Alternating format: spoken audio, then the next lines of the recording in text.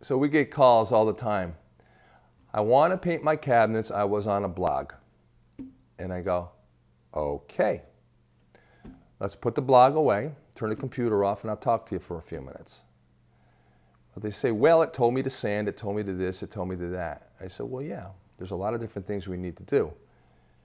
We've got primers that'll go on those cabinets without sanding. It'll adhere to a high gloss urethane. So maybe you only have to wash them and use our primer and then use our finish coat that we recommend for it. There is a different primer for everything. There is a different top coat for all of it.